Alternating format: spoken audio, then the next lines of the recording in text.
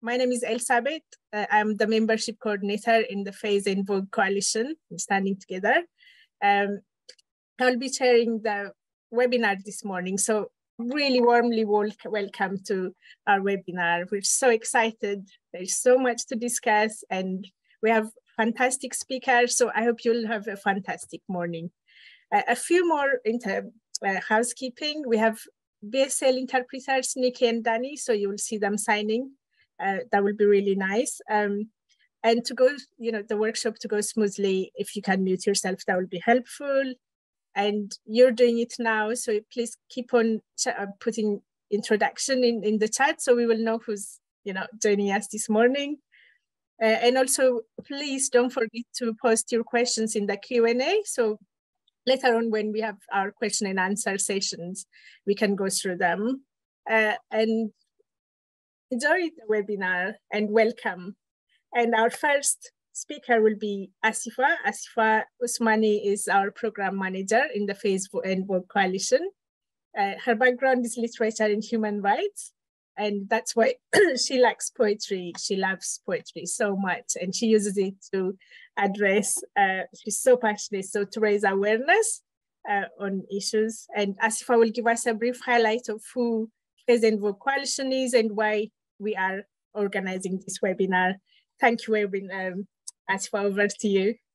Thank you so much, Elsa. A very warm welcome to everyone. Really delighted and privileged that we are having this discussion around practical perspectives on decolonization in VAWG sector.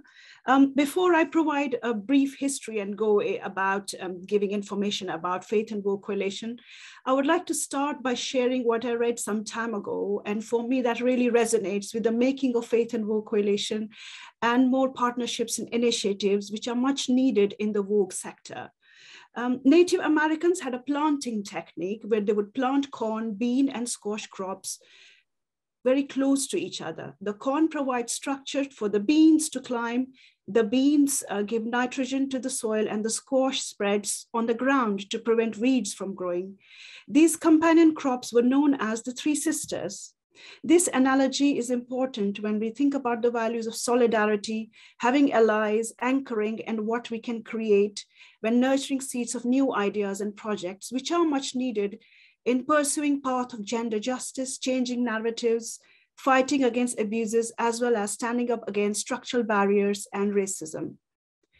This leads me to the brief history of Faith and VAWG coalition.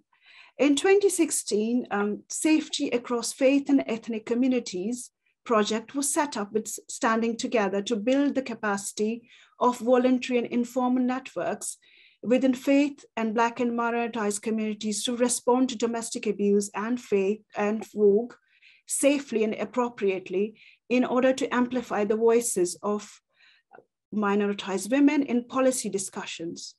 The role of communities and the work they do is an important component of coordinated community response, CCR. Community-based work, an important component, is often missed out, sadly, often chronically underfunded or completely ignored in the VAWG sector and commissioning. The SAFE coordinator engaged and built trust and raised awareness within VAWG sector as well as with faith and community sector. In 2018, SAFE hosted a conference highlighting the role of faith and community in responding to VAWG. The overwhelming response and turnout for the conference and the positive feedback really suggested the need for professional as well as strategic space where faith specialists and professionals working with faith and cultural contexts can come together. The Faith and Coalitions was formed as a response to this need. The first meeting of the coalition took place in 2019, and the Faith and VAWG coalition was formally launched in March 2020. Our founding members include feminists like Huda Javed, who was working as SAFE coordinator at Standing Together, Muslim Youth Helpline, Respect, Jewish Women's Aid, Restored, Latin Women's Rights Service, Forward, and activists Sarah Hyde, Natalie Collins, and Nikki Dillon Keynes. These feminists emphasized the concept of faithful feminists and highlighted the key issues often ignored, that many survivors of faith feel that some specialist organization and society in general are unable to understand their experiences of abuse and their barriers to accessing support due to their religious identity, their faith and spiritual abuse that they may experience at the hands of perpetrator. And that's why the coalition is really necessary, because we seek to build bridges between members of faith communities or faith-centric organizations and domestic abuse specialist organizations within violence against women and girls sector. There was a need for a professional and strategic space to allow regular and structural approach to tackling violence against women and girls. And just a bit of highlighting about the work we've done, quite fairly new though. We work alongside with other organizations to advocate for women and girls from faith-based Black and minoritized communities and highlight their voices, provide training for organizations both in faith communities and violence against women and girls, consult and give guidance on policy to policymakers, and produce policy briefing. And again, though fairly new as a coalition, and despite challenges, we are proud to have expanded our membership. We are fostering connections and collaborations and going from strength to strength.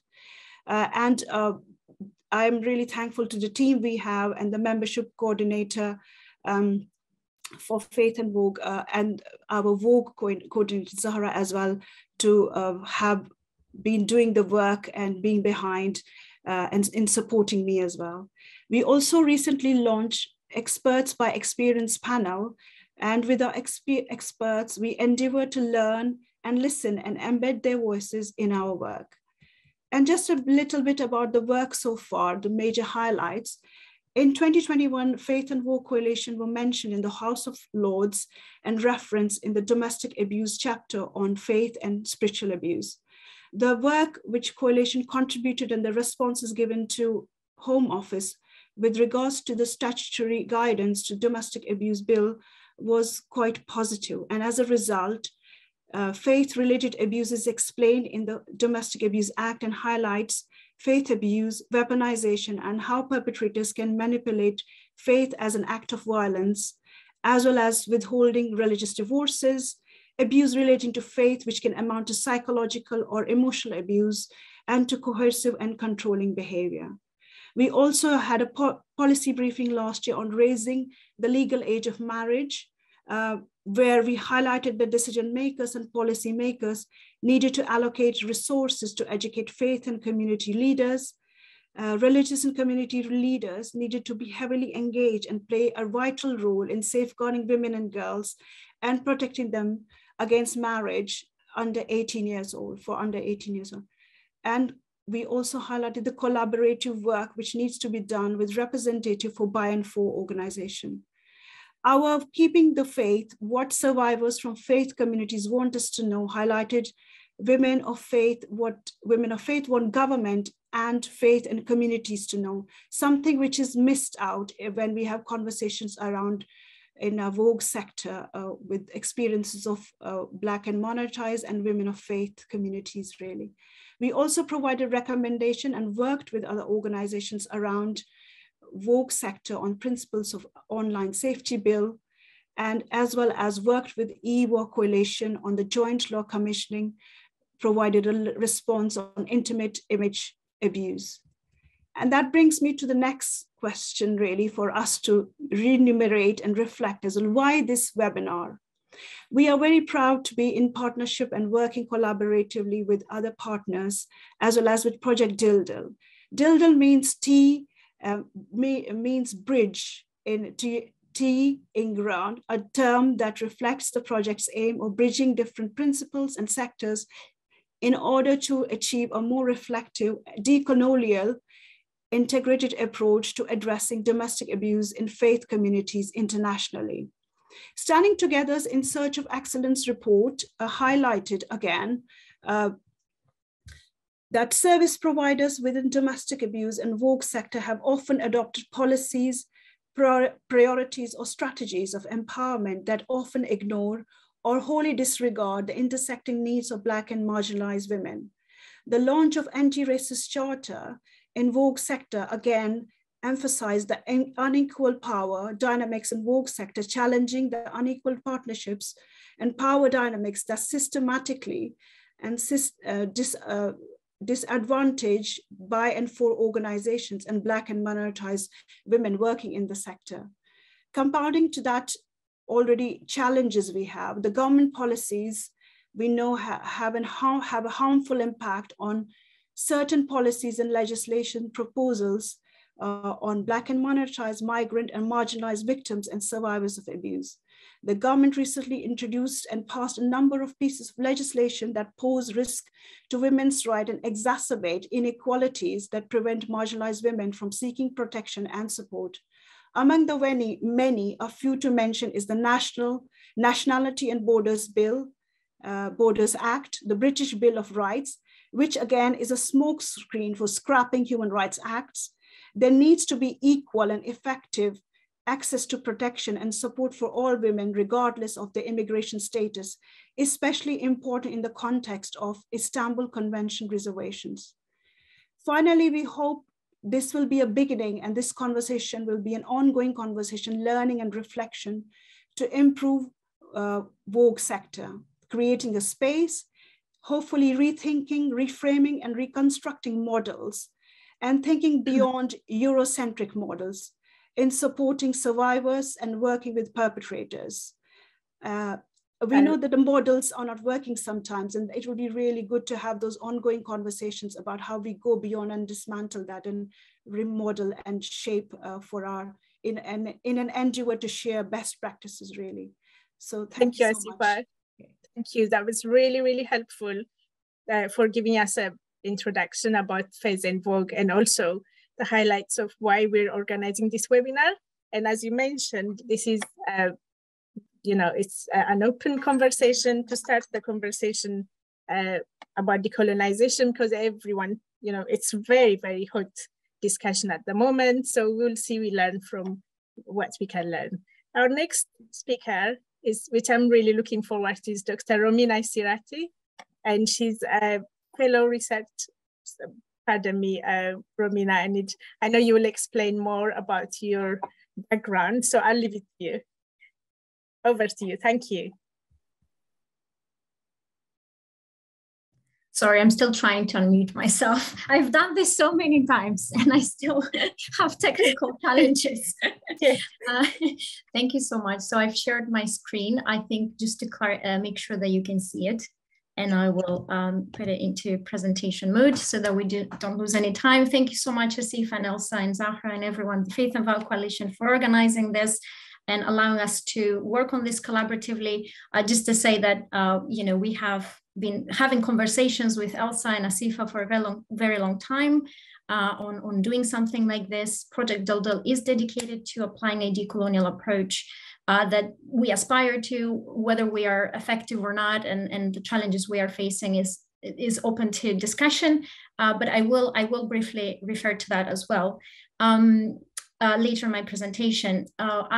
What we discussed with Elsa is that it would be good for me to perhaps frame the conversation by offering some insights on how decolonization has been discussed, the critiques that have been raised perhaps more widely around, the sectors of international development, public health, humanitarian responses, because these deal with VAWG and GBV internationally, and also to reflect on some of the critiques that have been raised specifically in relation to the VAWG sector, and reflect or pose some questions that we can reflect on today.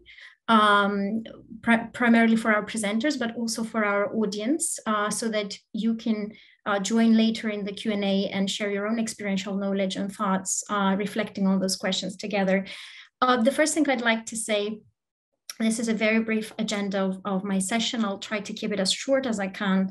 Also trying to speak slowly because I'm aware of the sign experts that I shouldn't rush. I'd like to first say a word on my positionality and then offer a very reflective presentation on the word system we are part of, the inequalities that comprise this system, and some of the problematic implications for the VAWG sector, for responding to violence against women internationally, what that means, and also reflect on, perhaps provide some questions that we can ask in an effort to apply decolonial lens or decolonial reflexivity to our practices within violence against women or gender-based violence work. And then just briefly to mention the approach of Project Dildo, which responds to this system. As I said, is an aspirational model. We have a hard work to do to be able to say that it's working, but it is a response. It was designed in response to this problematic system. The first thing I'd like to say is that I'm certainly not the most appropriate to speak on the question of decolonization.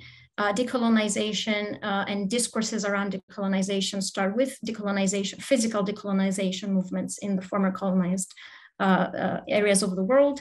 I think anyone from communities that have experienced colonization would be best positioned to speak on decolonization.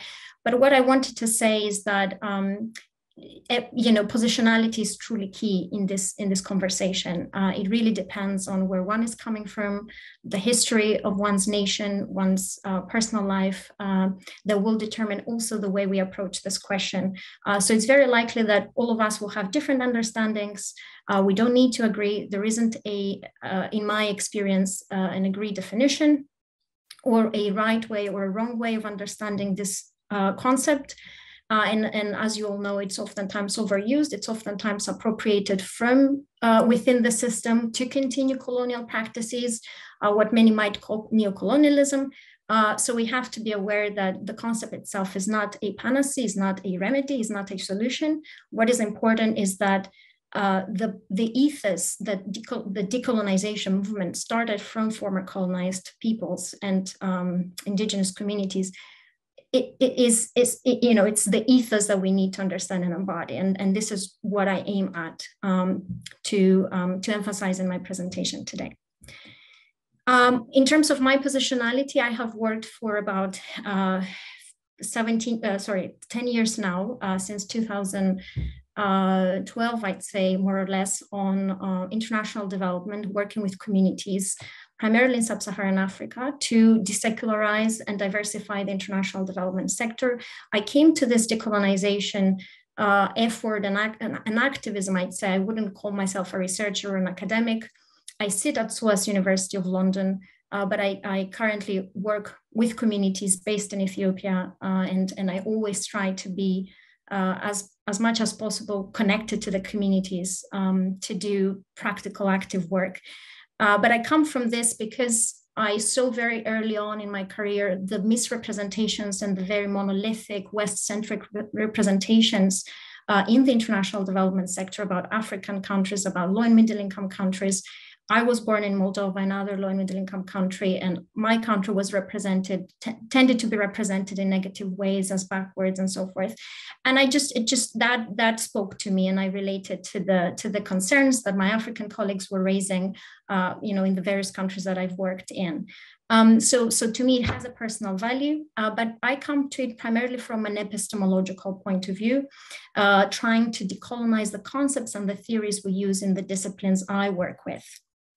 So I work primarily at the intersection of gender, religious, and development studies, and my own work is dedicated to kind of sensitizing theory making to the experiential knowledge of communities, so that not only we understand gender-related issues and specifically domestic violence that I have a stake, I have a personal experience in and dedication to address, through the conceptual repertoires of the communities, through their own understandings, through their own imaginary, but also to respond to these issues in ways that make sense to the communities. And they're not West-centric, they're not imposed from the outside to the best of to the extent that it is possible. And the second aim is to reverse the knowledge transfer, which historically has been from the West to the rest, in very simple terms, or northern countries to southern countries. And really, promote a model of knowledge production that is equitable, that truly values the experiential knowledge of communities. I won't say much. I think you can look about my background later on. Is not that important. But what I wanted to start with is a representation of the unequal system that we are part of, as I understand it, and as I think many decolonial and post-colonial critics have pointed to and raised. And I think this system is the colonialism today continues through a system that has multiple facets. One is epistemological, so the dominance of Western knowledge continues, of Northern societies and Western societies continues through knowledge production. The concepts we apply, the theories we apply, the way we analyze problems and try to resolve them oftentimes are informed by Western epistemology. So that is the system of knowledge production and validation that dominates in Western societies and academia. And they generally have dictated theory and paradigms also in the VAWG sector, which I will discuss very, very shortly. The other aspect is ideological. So this dominance continues through political agendas and ideological agendas that might be considered global or international, but in fact, they are decided within spaces where Northern countries tend to have more power and are disproportionately, their interests are disproportionately represented. Many people are marginalized or not part of these conversations. And so it's really important to understand that ideological processes are in place that are also very unequal. And those are then kind of transposed internationally with implications for non-Western communities. And then the other side of it is material and structural. The dominance of Western countries and this inequitable system of knowledge production continues also through funding structures, because to a large extent, funders decide what the priorities for research should be, or donors more broadly in practical sectors decide what kind of programs or interventions should be funded. And then also decide the measures of success and the measures of the ways of measuring outcomes and outputs, and what kind of outcomes and outputs to value. I'm sure you're all familiar with log frames, theories of change, and results-based interventions that funders prefer. But of course, these kind of preferences have implications for what kind of knowledge and what kind of outputs and impact is being favored and what kind of impact is overlooked. I just wanted to define very briefly the word epistemology. It's a term that we use a lot in academia, and I understand that our audiences are not necessarily within that sector. I'd like to quote Gloria Ladson-Billings, a very well-known critical race theorist based in the US, who noted that epistemology is ultimately linked to worldviews. And that really means that, we are all epistemologically situated. We all belong to a system of knowledge production that is ultimately decided by the belief system and our context of socialization.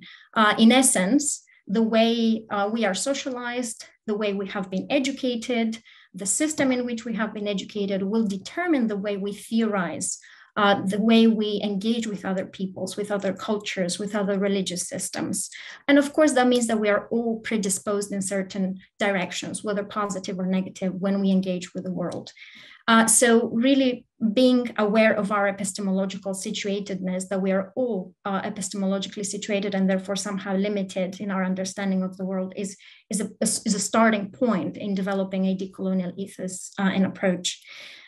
Historically, I'd like to reference Frantz Fanon from Martinique, the well-known psychologist, and Kenyan writer Ngugi wa Thiong'o, who have evidently demonstrated through their works how Western European colonizers projected their worldviews and understandings of humanity onto the other, dehumanizing the colonized subjects as the terminology that they use, which of course defined knowledge production in those times and the way these other peoples were represented, other religions were represented, other cultures were represented. But these projections and assumptions still underpin much scientific research, because the way that we make knowledge, the way we validate knowledge, and some of the assumptions and theories that we still use and concepts have not been decolonized by these biased perceptions and generalizations. And of course, it also continues because a lot of the people who make theory and write, but also who are in the practice sector, are not aware of our own epistemological baggage, right? We're not reflective of our own assumptions. And it takes some time for us to be able to reflect in depth of our limitations and how we engage with the world. To quote Ngugi wa Thiong'o, if you're not familiar with his work, I think this is really, it's important to read the works of decolonial thinkers and post-colonial thinkers. Quote, let me just close this, apologies. Its most important area of domination, so this is referring to colonialism, was the mental universe of the colonized, the control through culture of how people perceive themselves and their relationship to the world. So here, the author essentially refers to the fact that this colonization was not just physical, it was mental, it was cultural, it was holistic, comprehensive, and it truly defined how people themselves understood their own humanity, very damaging to the core.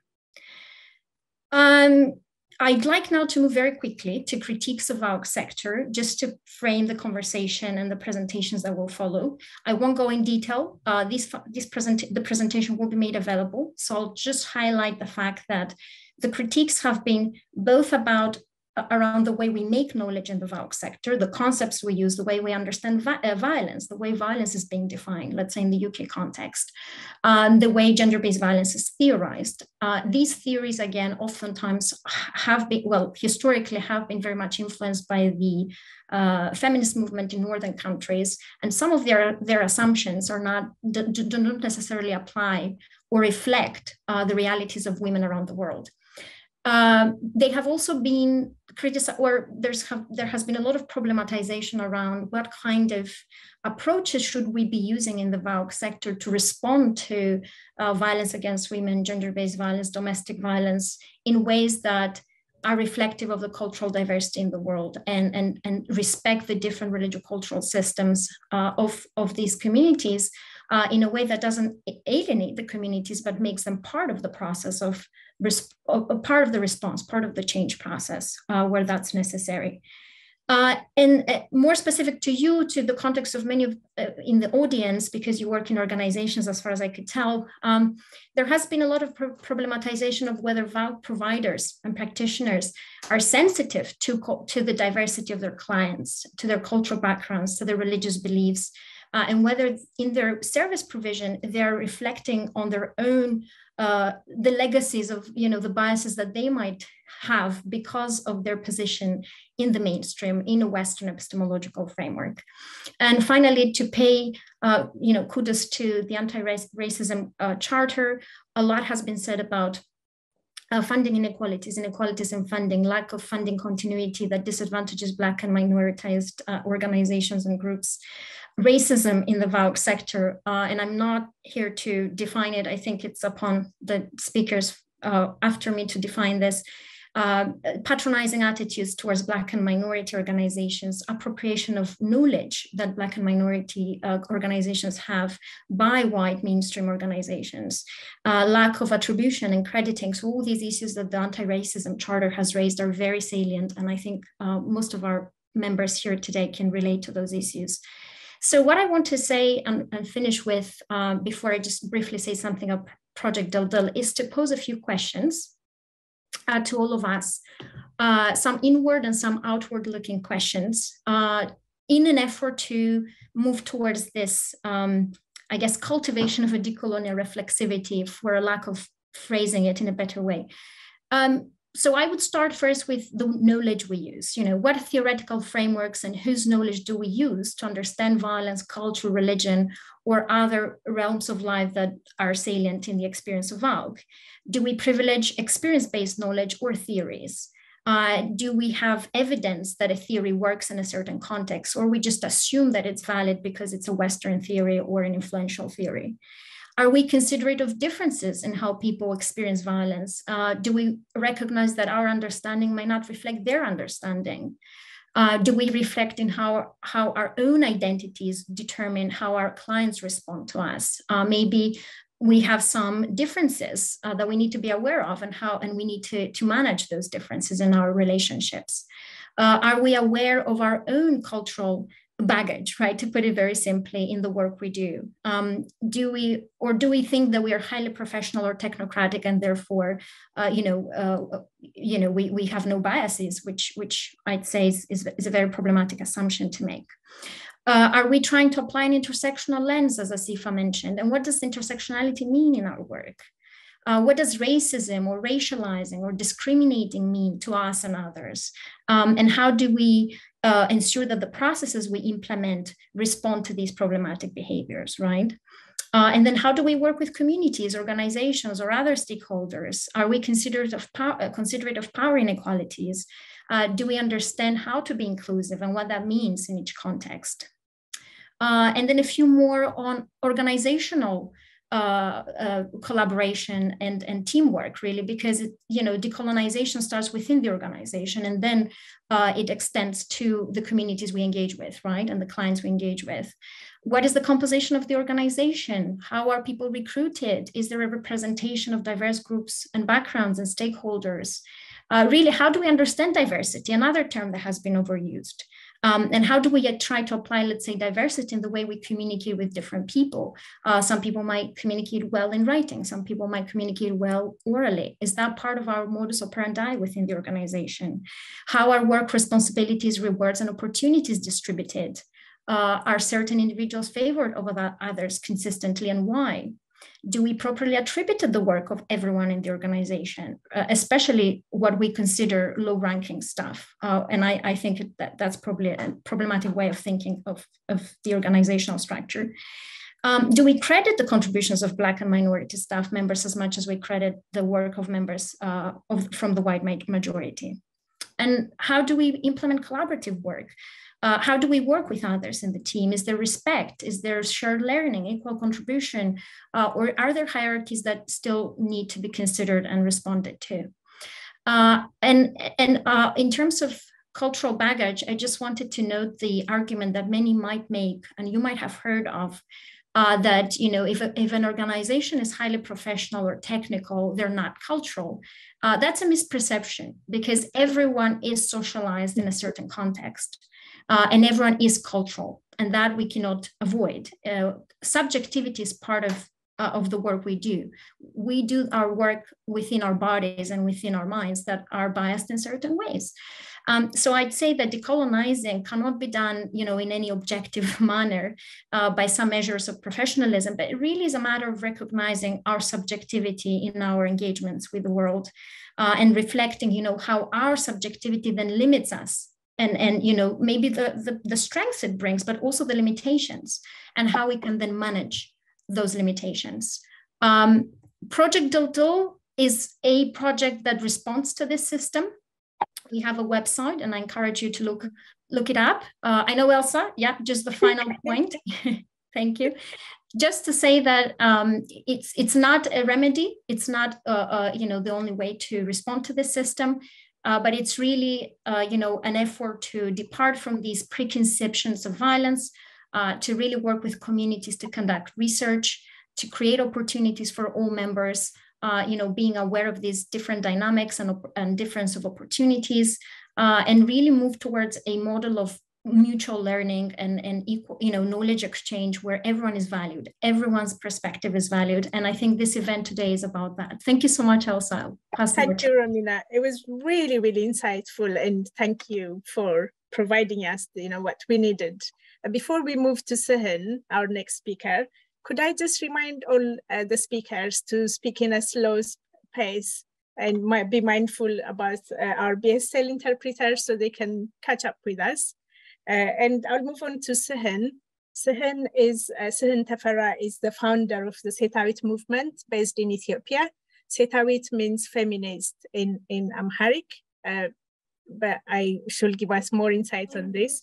And Sehen did her PhD on gender studies with SOAS, and she's a mother of Reka and Liban, and she's committed on feminist parenting. Also, I didn't catch the PhD in... Oh, sorry, a PhD in gender studies from SOAS.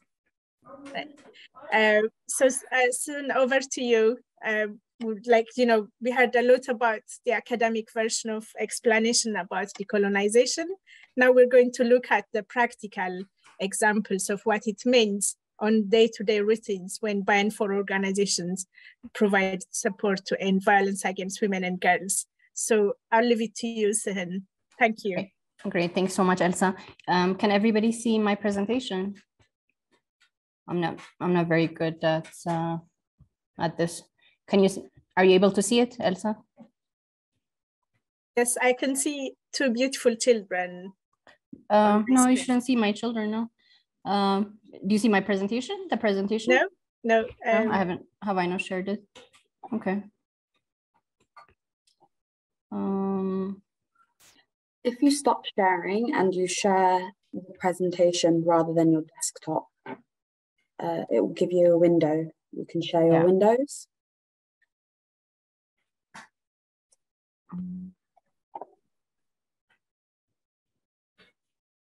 Okay.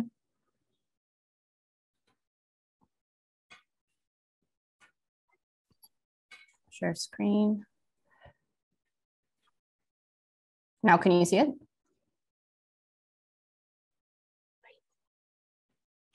No, it's still the same. So I'll try from my side. Yes, no, I'm sorry about that. I haven't done this before. But just in the interest of time, I'll start with a little bit of an introduction. So thank you so much to the VAWG and Faith Coalition and the DILDIL project for this really interesting conversation, much needed, I think, and excellent presentations by Romina and Asifa. So to just tell you a little bit about Seytawit, it's a feminist network that that really began in a very informal manner in 2014.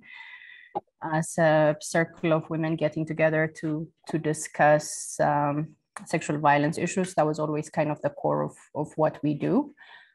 Thank you. All right, so that's back. And that's grown to do more proper programmatic work. And our focus is gender-based violence. And we have a three-pronged approach on gender-based violence. So I'll talk a little bit about that. And also, of course, movement building. We're not the first feminist movement in Ethiopia, but we're focused to building a pathway for there to be a mass-based movement in the near future. So that's about Seytawit, and you can find more information on www.seytawit.com. So gender-based violence, for us, again, three-pronged approach. A big part of what we do is obviously campaigning, creating information on sexual-based violence, even concepts, clarifying what do we mean by gender-based violence and violence against women and girls. That's not a term we use usually. We prefer gender-based violence because there's a lot of violence against men and boys as well, and numbers are rising in Ethiopia. So that's the campaigns that we do. We've had several of those, and now we're also working on highlighting the violence. That's been a major aspect of the conflicts in Ethiopia that you're all aware of. So that's something we're engaging on.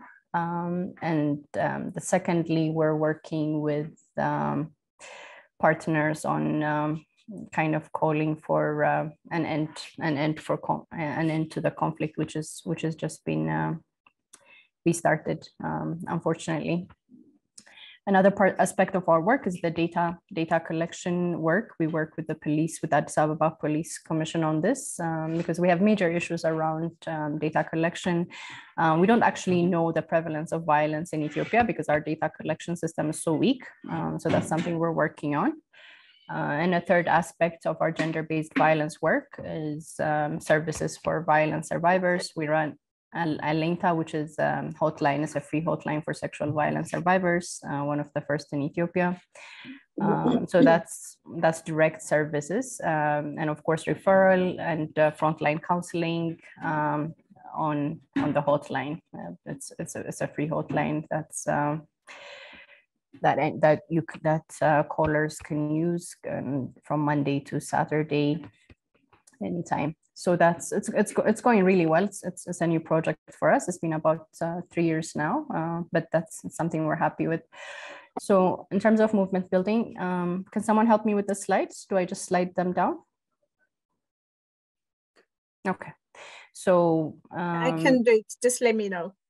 Yeah, so go ahead, Elsa, please. Yeah, so this is in terms of movement building, we work with married girls in Amhara region where the median age of marriage is 15. So we have circles, we have 16 circles actually comprised of 250 girls who are married between the ages of 10 and 14. And we do a lot of empowerment for work with them. There's an economic empowerment component. So that's something else we do. This is mostly in the northern part of the country. Next slide, please, Elsa. And as I mentioned, in terms of gender-based violence, it's the series of campaigns. So all these names are in Amharic. So this is an example of the mural art we have promoting some of our campaigns on sexual violence. This is ልክ አይደለም, or it's not right, and it conceptualizes sexual violence. So what we have written there is, and this is an advert for our hotline. No, it's fine. Go ahead. These are just pictures, Elsa.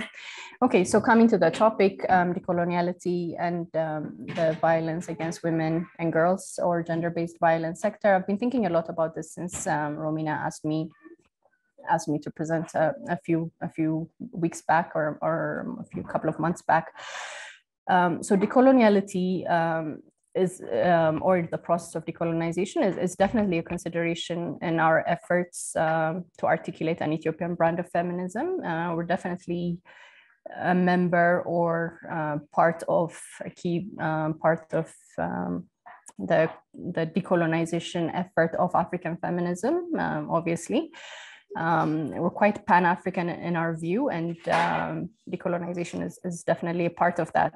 But we do it almost subconsciously, so it's really important, and conversations like this really help us be a little bit more conscious in our efforts. So this is very useful for us. We're part of a loose network of African feminists. There's a group based in Uganda, SIHA, that we're members of, and we have learning sessions with other groups in Uganda and other places. But obviously this could be a lot stronger. We could be doing so much more in terms of integrity or integration with African feminists, with other brands of African feminism, but it's definitely something that's interesting, or that's important for us to do. We're completely intersectional in our approach, working with particularly groups serving women with disabilities is an important part of our work, and I'm very happy to see that there's sign language interpretation on this webinar. We always have sign language interpretation, or interpretation for other groups on all our work, and that's something that we will see grow in the next 3 to 5 years as well.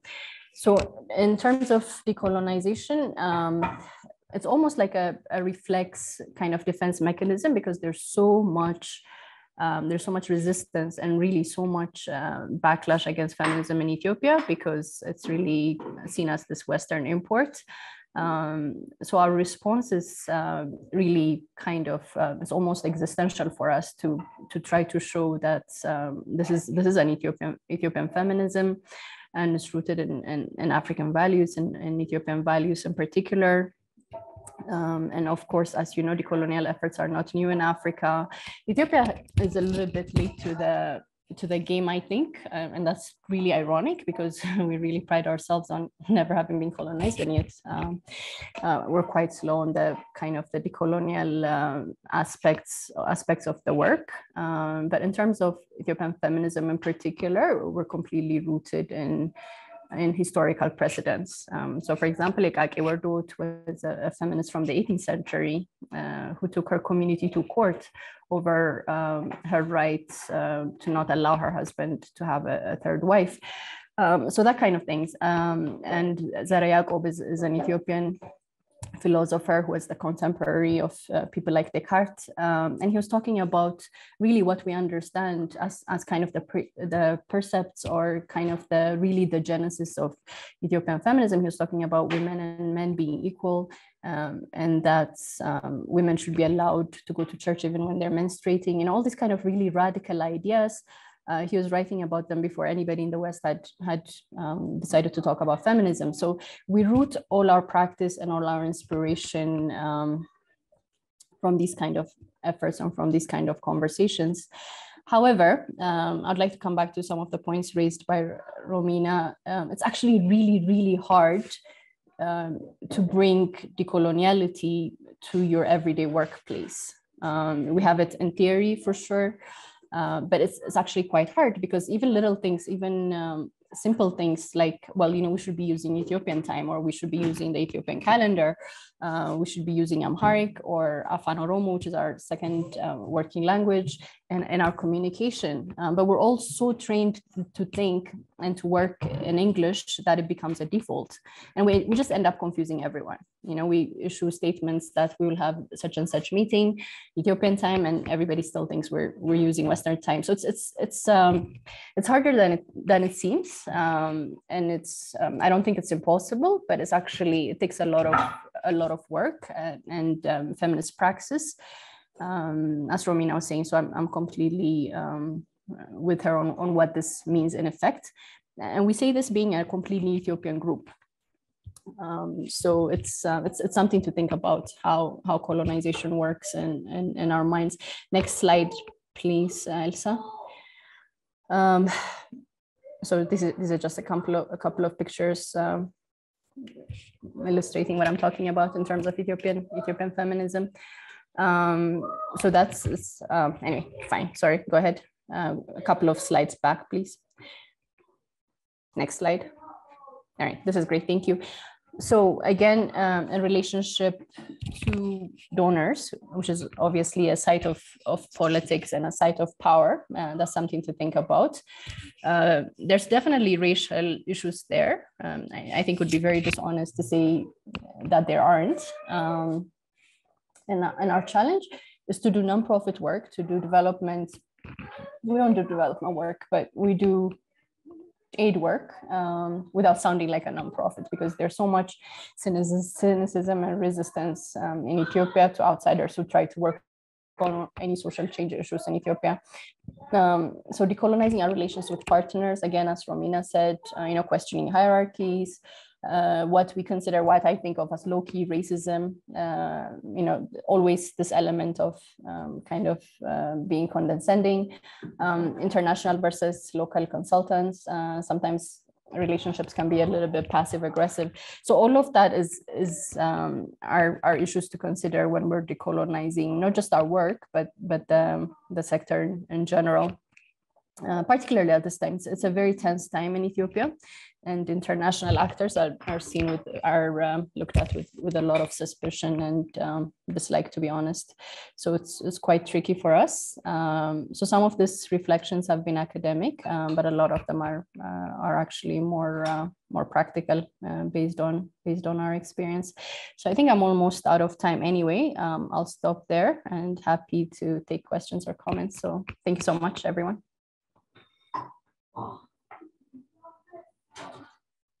Thank you so much, Sihan. That was really, really following what Romina was explaining to us, to hear that it really means in day-to-day life of feminist movement, especially, I found it very interesting when you talked about the calendar and the timing and how confusing it is. And it starts from basic things like that. So thank you for highlighting that. Please, if you have any questions, make sure to put it on the question and answer so we can go back to it later on. We move on to our other really lovely speaker, Mebrak Gabraweldi. Sorry, that's my timer. Mebrak is a founder of Diversity Resource International. She's an Eritrean British diaspora who lived in the UK for many years, but I know her heart is in both places, and because she set up quite a few organizations in Eritrea and in the UK. Mebrak's background is about research, facilitation, and business startup. So her practical experience will reflect on that.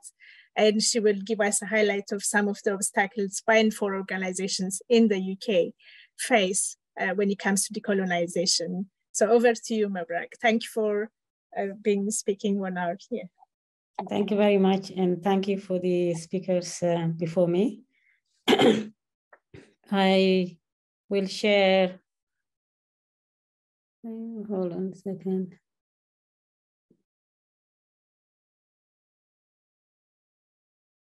I'll share my screen. Did you allow me to share? Go for it. If not, I have it here. I think I can share. I'll just share first what DRI, Diversity Resource International, a UK-based social enterprise community interest does. It's set up to support migrants and ethnic minorities in Sussex in 2004. We are 4 directors, all of us descendant from the African continent. And we just built this last year through the pandemic to just articulate what it is that we want to do and how we might be able to achieve them. So community development is our core activity, and community research, and also leadership and enterprise and training towards equity and inclusion. Because over the years, these are what we see as gaps, which I will talk in my second presentation. So let me just go to share again. So, as you know, I think Elsa introduced me very well, so I don't need to introduce myself. Thank you very much. This is from my own experience, but also from the small community research that we do from our partners, which is the health partners in Sussex and the local authorities.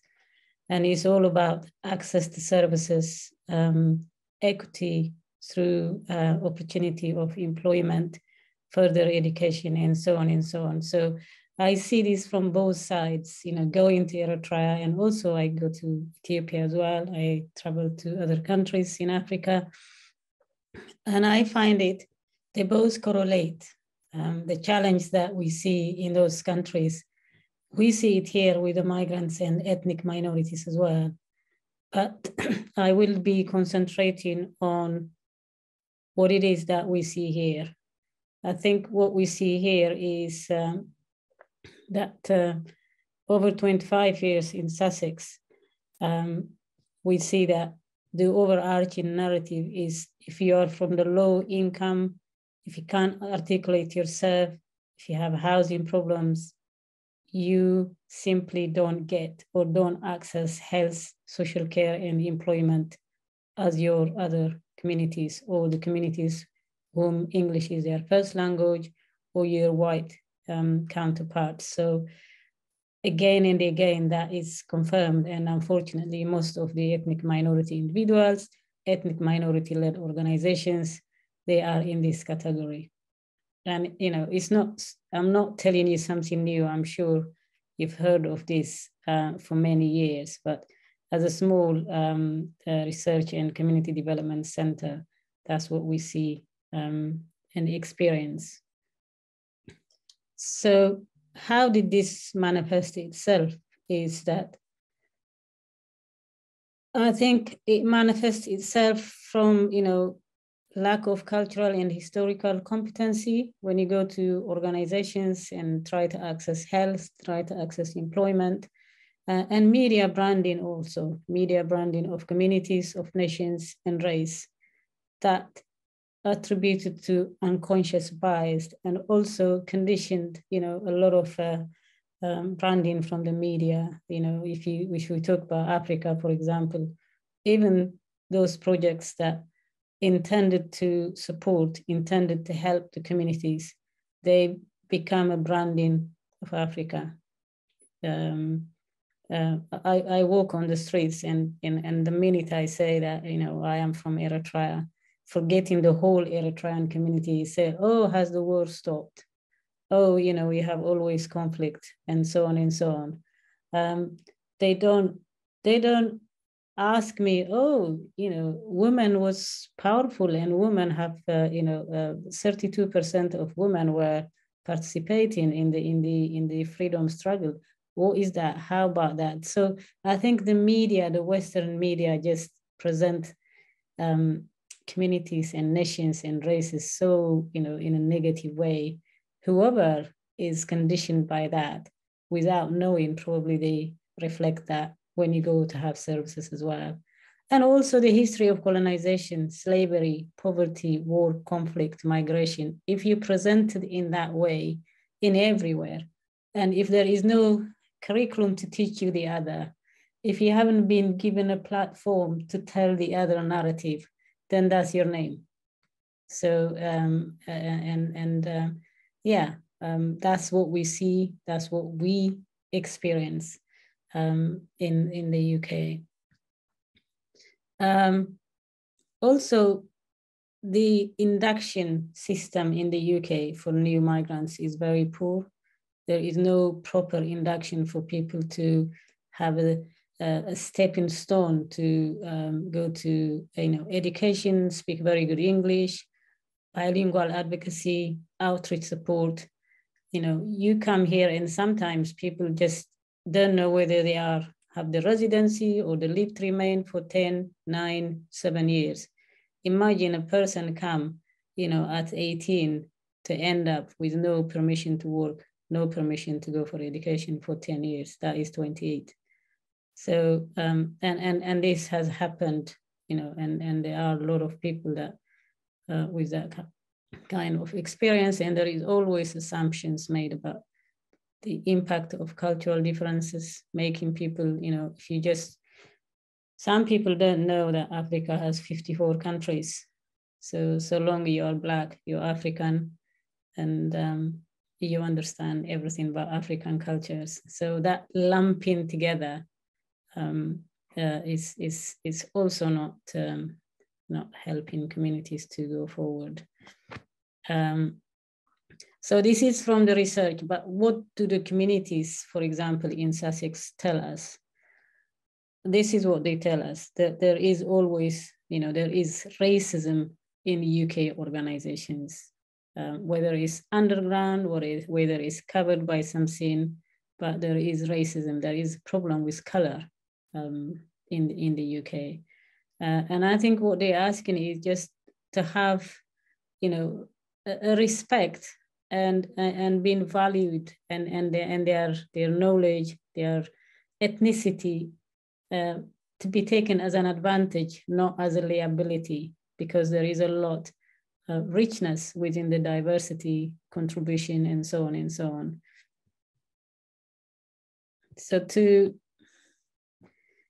conclude, what we find here is that if we go forward, a long-term community engagement, including what we're talking, violence against women and girls, it won't change overnight. It has to have a very long time process to really engage with the communities, engage with the religious leaders, engage with the community leaders, engage with women themselves. That takes time. And the funding in the UK is on and off. It's just like a tap. You can have for 6 months and then that's it. 6 months, you can't even introduce yourself to the communities so that they can trust you.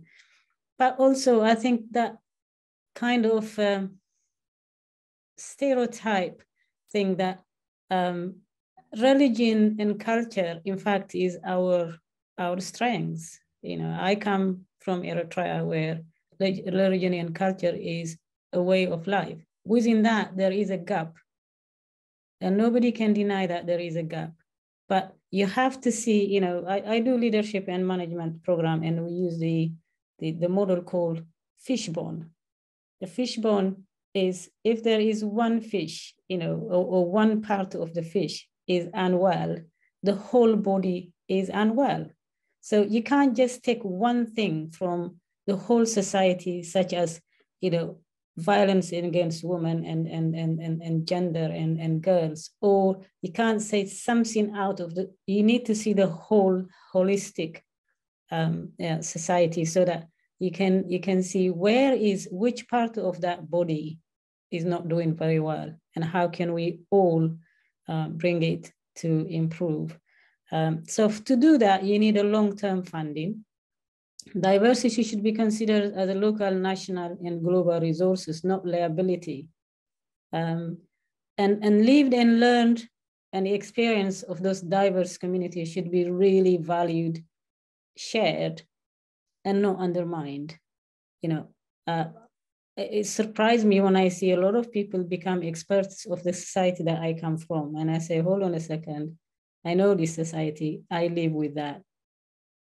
What you're telling me doesn't resonate with me. So public organizations, academic institutions, commissioning and funding need to be inclusive. And also awareness and education has to be mainstream. Children need to learn about history.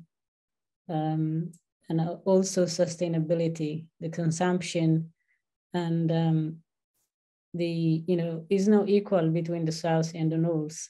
It's just amazing. It's really amazing to see it myself, how the people in Eritrea live with a very small and how we live here. So I think in terms of decolonizing research, decolonizing education, all that, to me, it should come from those decolonized countries. There is a lot of talk about it in the UK, but I doubt if those who have been, conditioned and been supported by colonization and went to colonize can bring about change in decolonizing. I think it has to be partners. It has to be partnership, but also to conclude, it's time to listen for those countries, those nations, those communities.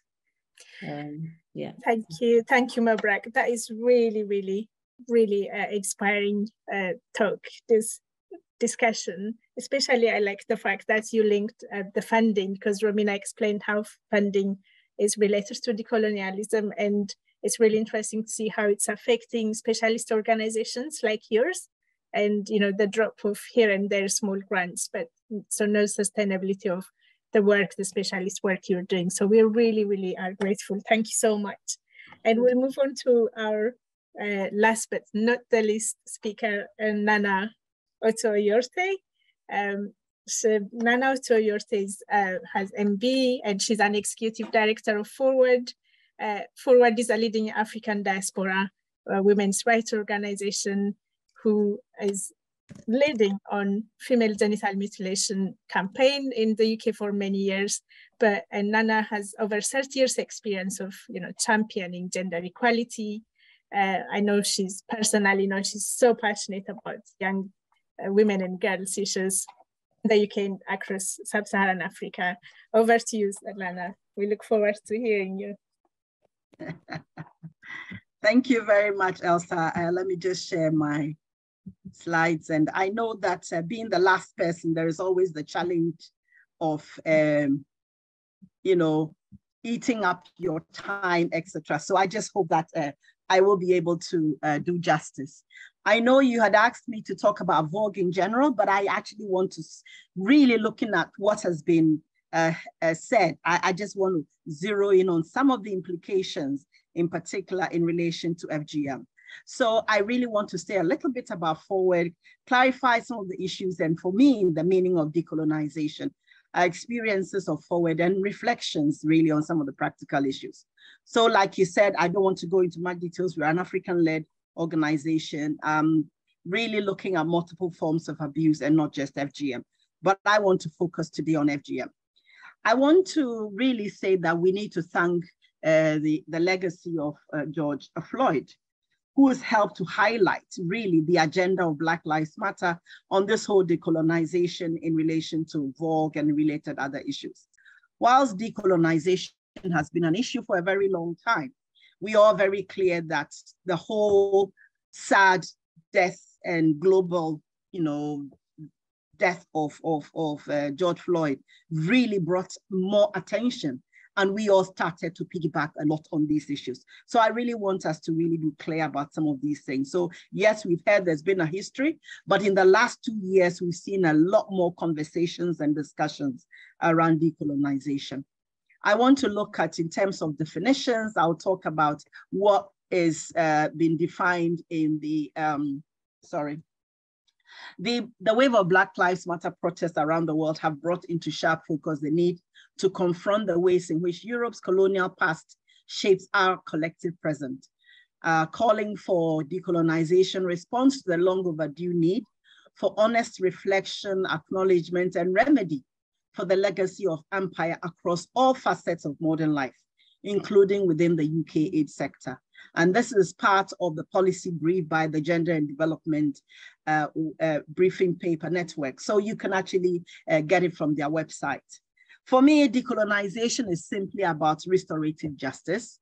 It's about challenging biases, unconscious or unconscious, challenging privileges and power at all levels in which we all operate.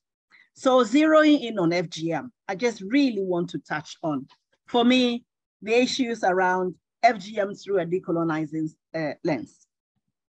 FGM involves the removal of healthy female genitalia and is fueled by social norms. But FGM is also a form of VAWG and recognized as child abuse in the UK. But we always see the othering of FGM in policy and funding.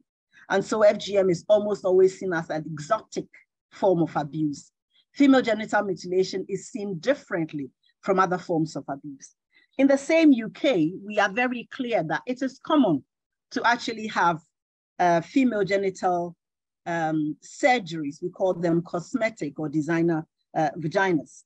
Now, designer vaginas are purposely done because they are for non-medical reasons. So in the same way, they are not done for medical reasons. The social norms of designer vaginas and FGM are very similar.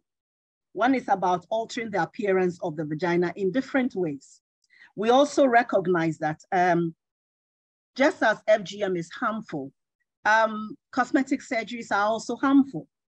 And the Royal College of Gynecology has actually shared some documents around it. I'm glad that the NHS is no longer providing labiaplasty, but it also provides guidance on how it's going to be done. And when we talk about these two issues, one is seen as, women consent because white women consent to do the same thing that Black women have been doing for ages or African women have been doing for ages. But it's consent. It's done in private hospitals. It's policed as not the issue that we should prosecute because people consent. Well, people have the privilege and the power to consent to have designer vaginas. But for a lot of African girls and women, they don't have the power and privilege to consent. Or even if they consent, this is not accepted as consent. So there is the issue of the double standards and the othering of issues that affect Black people or African women for that matter. And when we come to language and approaches, they also differ. So you see that very often you hear in the news, FGM is barbaric. FGM is seen as archaic. Now tell me whether domestic violence is not barbaric. Tell me whether domestic violence is not harmful or whether domestic violence has nothing to do with culture. We all know that they are based on cultural norms that accept that women are less are unequal to men and that men have power over women. So we do so much in order to support men. So when it comes to language, we almost always see that there are issues around language. When it comes to approaches on how we deal with FGM, the approaches almost always differ. And the same way that you will see that in, it's okay to provide support and services and make sure that these support and services are embedded. When it comes to tackling female genital mutilation in the UK, you'll find that support and services are very much contextualized, depending on the lottery and depending on where you live in the UK.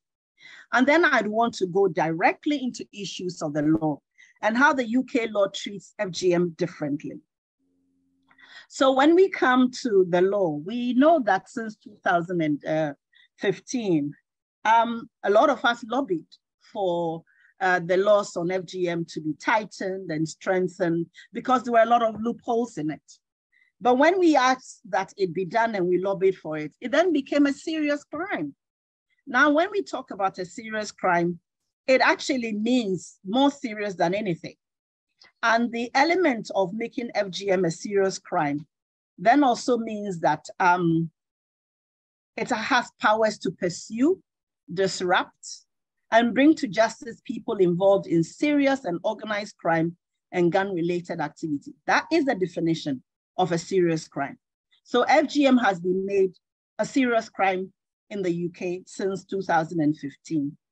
It has a lot of clauses, which is offense of failing to protect a girl from the risk of FGM, so parents can be prosecuted, offense of failing to offense of lifelong anonymity. That I found very interesting. So when a girl can testify in court that her parents took her through FGM, she can be protected. Those of us coming from our communities know that once a policeman comes to your door and knocks, everybody in the community knows. So when we talk about anonymity, what does it really mean? It really means nothing. We talk about, female genital mutilation protective orders. That has been really, really crucial. So how long are these protective orders? Anybody can actually go ahead and say, I think this girl is going on holiday and she's going to have FGM. So I'm going to stop her from going on holiday and I'm going to take protective orders for this girl so that the parents will not take her to FGM. And it simply often doesn't require much evidence. All you want to say is the parents have been through FGM. We just suspect that this girl will be taken home for FGM. So all preparations and travel related are almost always stopped. So that girl is protected from FGM. Now we have the other one, which is the FGM mandatory reporting. So the mandatory reporting requires that professionals report, they have a duty to report any girl who is seen to have undergone FGM at below 18 years. And it's very much that the girl should herself indicate, or the girl herself you should have inspected and found out that she's been through FGM. Technically, these laws should be reinforced through training, support, and to get a good understanding within community. I'm so glad that Mebrak talked about community engagement and the need to really ensure that communities are the center. Now, I have stated clearly that FGM is a social norm. Unlike sexual abuse, where people do sexual abuse to gratify themselves, FGM is done primarily because communities feel that it's to protect. Well, it's not really protective, is it? But at the end of the day, how can you stop FGM just by a law? You do need to engage communities and critically have conversations. So the issue of mandatory reporting, and I'm going to talk a little bit about the impact of the mandatory reporting. We did a study in Forward and some of the issues that came out. And from a police officer, he says, the mandatory reporting singles out FGM as a particular issue, which can be stigmatizing for a community. We should be looking at safeguarding as a whole and teaching professionals to spot the signs of any abuse within any family. So it's not just on FGM. And this is a police detective who commented in the research. I'll also share something around community women's perspective. I have 3 daughters and I'm dreading to get pregnant because of these uncomfortable questions to us mothers who, of no fault of our own, found ourselves cut. So typically women who would go into hospitals, who are pregnant, will be asked over and over and over again about FGM. Again, one said, when I had my daughter, when I had her in the hospital and stayed there for about 5 days, they kept talking to me about FGM until I went off. So for them, FGM is the only issue that affects the communities. And this then means that for a lot of women, their other needs are not addressed other than they come as a woman who has FGM and that's all they see about that woman. So for me, this is really challenging. I also want to look at, some of the draconian policies that have also been done. And this includes the Operation Limelight. Operation Limelight was really seen as a way of protecting girls who have been through FGM. So what do we see is that when people are going on holiday, they will be stopped at airports and questioned, sometimes by the police. And I was told that they are questioned sensitively, which is really good. But that at the same time means they're pulled aside from your family, from your friends, and you're seen as different. So the othering of FGM almost always comes into place. And you will see even in the law and in other places when we see FGM as very harmful. So it's so harmful, it's so dangerous that there needs to be a lot of policing to ensure that it's actually done, and mainly visible policing at the airports. So we did a study and called Do No Harm. And I'm really going to share some of the issues that came out of the study. So the communities feel persistent feeling of being suspected of wrongdoing, repeatedly being singled out and treated differently. They also talked about, oh, what's happening? It's not coming through. significant toll on mental health and well-being, particularly for families, because sometimes when the police visit the home, it's actually when parents are there, children are there, and it could be very traumatizing. There is no support for families who suffered because of FGM safeguarding. The women have to bear the consequences, even in a case where we had at Forward, where a girl was taken into protection because they thought that she had been through FGM. And that caused her so much trauma and illness, and there was no compensation and support. Damaged trust between professionals and diaspora communities is evident in the work that we even sometimes Forward. We actually approach communities and we are fed up, you know, why always talking about FGM and these issues? We don't want to really talk about FGM. So it then means that the whole element of protection gets thrown out of the window. The existing grassroots community organization, community engagement is also jeopardized in terms of our awareness raising work. So finally, I'd just like to dwell on some perspectives that I feel we can address when dealing with FGM. So FGM is a crime and we should have zero tolerance to FGM, but all forms of abuse too, and trained professionals should be trained adequately. We also encourage that living a life free from harm is a human right and a requirement for health and well-being for all women and girls, including those affected by FGM. So the laws should equally apply. But we need to recognize that the othering makes it difficult for this to happen. Ending FGM requires coordinated approaches that should involve active involvement of affected communities. But what do we see? Piecemeal funding, you know, we're seeing funding that is siphoned more to big organizations, more generic organizations who never used to work on FGM, suddenly become FGM experts and are giving all the funding and millions to be able to tackle FGM. Whilst organizations that have had a history and have built on knowledge and expertise are not given the relevant support. Finally, we must also protect girls from FGM whilst enabling a supportive and safe environment free from harm, stigma, and distress. We should take on the do no harm principles. Over and over again, when it comes to FGM, we are asking for, you know, seeing horrific pictures of girls being pinned down, being cut, are things that we wouldn't do for other forms of abuse, primarily because FGM is the othering, and it's okay to do anything when it comes to the other. As we have a proverb in where I come from, Ghana, it says when it's in somebody else, it's not painful and it doesn't fit you. So that's really how FGM is almost always seen. And so I'd like to say thank you for bringing me here on to share my little bits around FGM and how it can be seen from a decolonizing lens. Thank you so much for being part of these conversations. Thank you. Thank you, Nana. That was really, really, again, another inspiring discussion about decolonization. And although we talked about FGM specifically, you mentioned so many areas of like about how barbarism, it's considered as barbarism when it's to do with issues affecting Black and minoritized ethnic groups. And this is the major issue when we talk about trust and all sorts of issues that always goes with what the other speakers say. I was going to ask you about your work in Africa, but that's a whole lot of a full day discussion. So we'll leave it to another day, I think. Thank you so much, everyone, today for joining us for this really inspiring webinar. I hope you agree with me that we learned so much from every one of our speakers, and we're really grateful that you're here. I don't see many on the question and answers. There was a couple of things mentioned.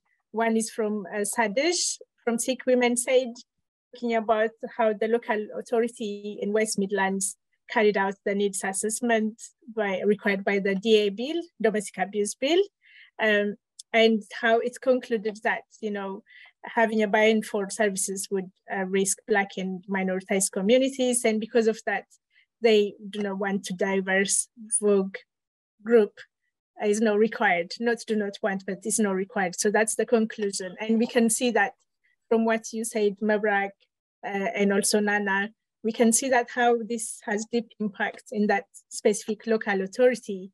let alone if we talk, countrywide. Then if you have any comments to add on that, that would be really helpful.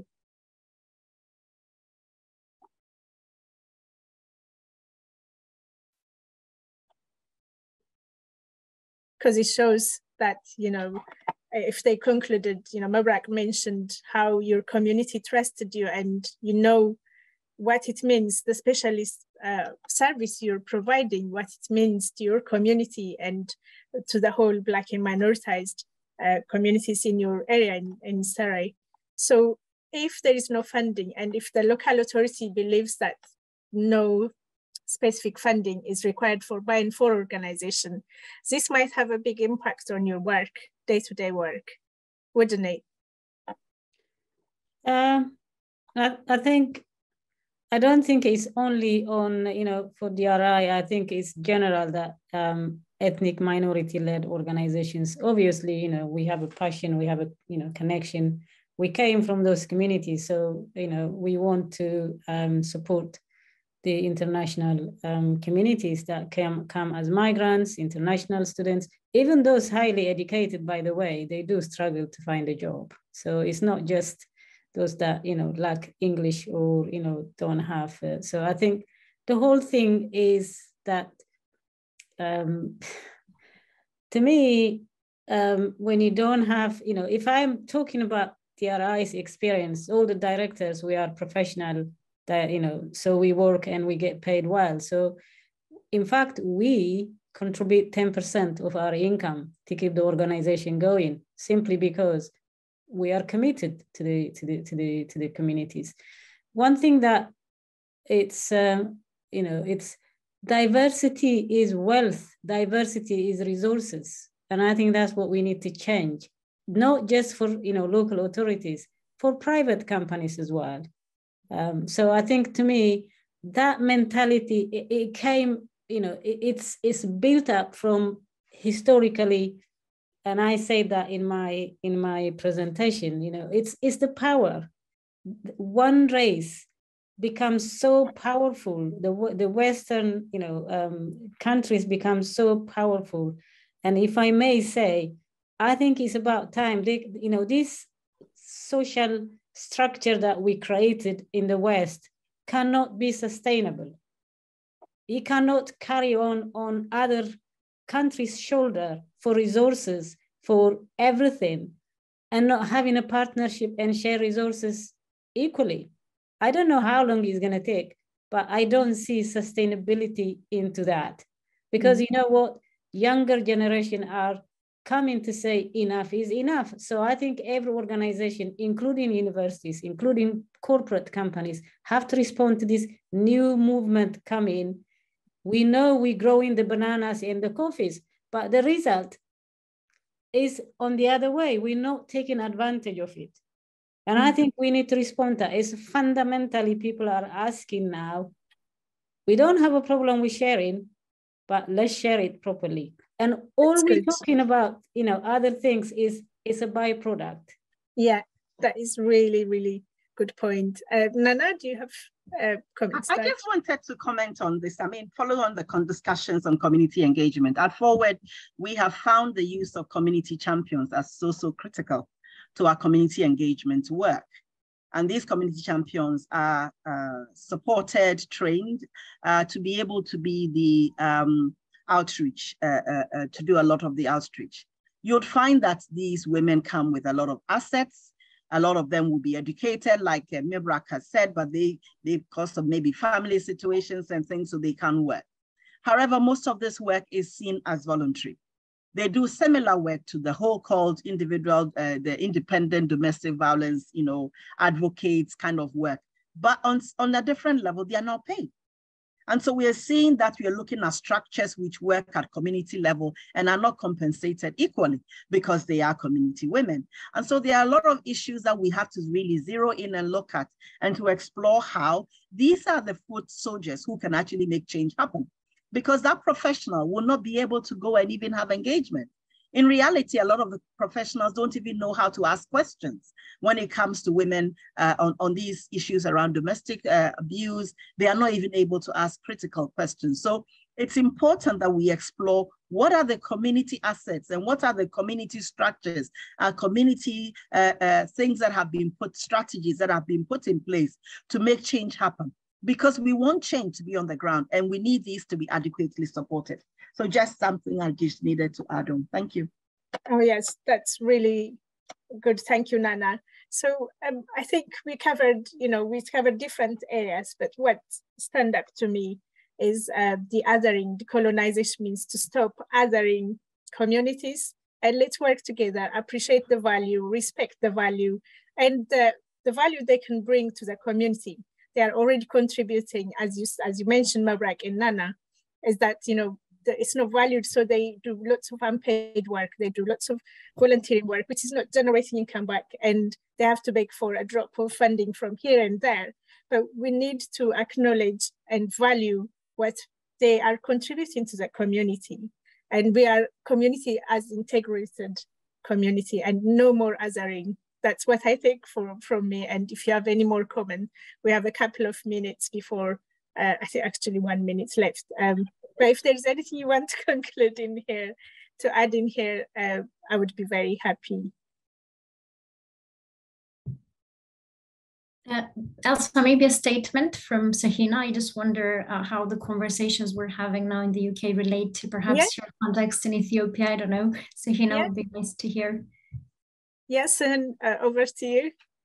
Sure, yeah, no, everything definitely resonates. Although we only work in Ethiopia, I think the othering, particularly what Nana was saying about FGM as kind of this othered violence, for example, in Ethiopia, the term used for it is a harmful traditional practice.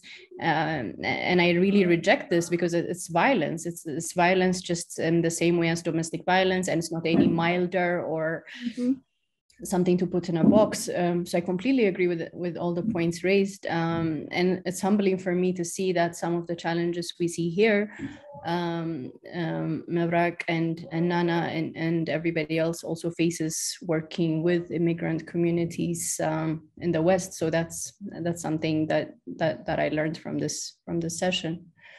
So thank you, everyone. It's been really great. Thank you. So I would like to conclude. This is just the beginning of ongoing conversation, because we cannot end violence against women and girls without acknowledging and appreciating what we've got in hand and bringing everyone on board. And this has been neglected for many, many years, but it's time now, as Mabrak said, this has to change, it has to stop, and it has to be different for the next generation. And thank you for joining us. And I would like to highlight two things. One, we will share the recording and the slides with the feedback. So we will really appreciate if you feel the feedback, and also, feel free to refer to the slides. And also I encourage you to look at our really two exciting events coming in September. We have an annual conference called Connecting Communities, which is really, really, goes with the decolonization, our webinar today. So please look out to that on our website. And we also have, thanks to COVID is not gone yet, but at least, we can interact and meet in person. So we have an in-person networking on 23rd of September, and we look forward to seeing most of you. It's open for everybody. Zara kindly is putting the links here, so please feel free to join in. And thank you so much for BSL interpreters, Danny and Nikki, for stepping in at the last minute and for your brilliant work. Hard work. We really appreciate you. And thank you, everyone.